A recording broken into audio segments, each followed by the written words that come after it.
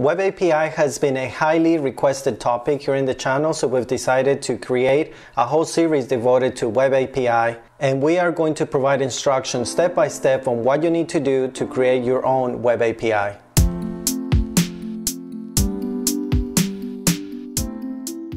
Welcome back to another video. If you are new to the channel, I'm a self-taught developer, and in this channel we create videos intended to be resources for new developers.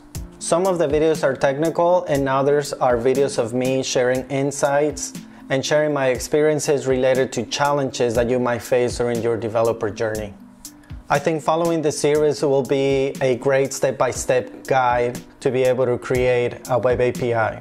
The main topic for this application, or the API that we are going to be building, is going to be based around cars. The API will support the functionality needed for you to be able to catalog cars based on their make and model and year. Towards the end of the series, we will also have a video or maybe multiple videos on how to create a UI that will consume this API we will be creating. I estimate that we'll be able to get everything done in 7 videos, but that might be subject to change depending on the complexity of the topics that we will be covering. In video number 1, or what we will be accomplishing in the video, is creating a virtual desktop on your computer, so that way you can install or uninstall different software without affecting your day-to-day working environment. To do this, we are going to be using VirtualBox. This software is an open source software that runs on Windows and on Mac, and I believe also Linux. The reason why I'm making this video is to ensure that your work environment will not be affected by whatever functionality or software we will be installing throughout the life of this series. In the second video, we will be showing how to install SQL Server. As you know, for any RESTful API, there is a need to have a database to hold the data pertaining to the application. In this series, we will be using SQL Server from Microsoft. There's a free version of SQL Server which is called SQL Server Express. It's free to download and free to use. The second part of this series will show you how to download and install this software. In the third video of the series, I will be sharing my process on how I design a database, taking in consideration all the different objects and data we will need to store to support the application. In the fourth video of this series, I will be explaining how to set up Entity Framework Core, or EF Core for short, in the Web API we'll be creating.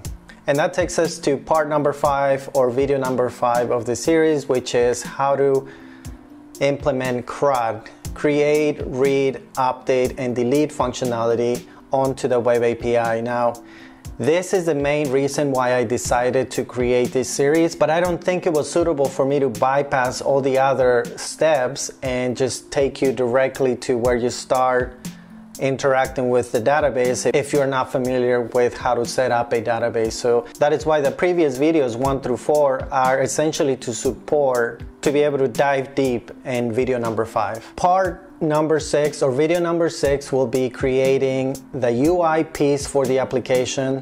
This might turn out to be more than one video depending on the features we will be using or implementing in this phase. So there could be a potential for me to add more videos depending on the length of the videos. If I think a video is spanning for too long, I might have to split it into multiple videos. Hopefully it's not more than 2. I won't necessarily know until I start recording that video, so just keep that in mind, that the UI piece might be split into more than one video. And that takes us to the last piece of the series, which is authentication and authorization. Now, this is another topic that I've been getting a lot of comments and questions about. So I think that this is going to help a lot of you. It's going to answer a lot of questions regarding authorization and authentication. There is a difference. Authentication and authorization are not the same thing, although most of the time they are implementing and developed at the same time.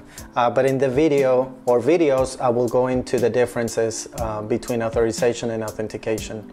Again, this is another part of the series where I'm not sure if it will require only one video or if we will have to record more than one video to explain all the concepts efficiently. I am really looking forward to answering all those questions that I've been getting in the last couple of months. I think this series will answer a lot of the questions that I have received, so I'm really looking forward to start seeing your feedback. Unfortunately, I'm not going to be able to release this video series on IGTV. I know that in the past, most of my videos, I put them up on YouTube and then I re-edit them to put them on IGTV as well. Since I will be screen sharing on most of these videos, it is not very helpful when I have to edit the videos for them to fit in a vertical format. So if you are following us on Instagram, I really encourage you to subscribe to the YouTube channel if you want to follow this series. Thank you guys for your time, and if you found this video helpful, please subscribe or follow us on IGTV. Thank you.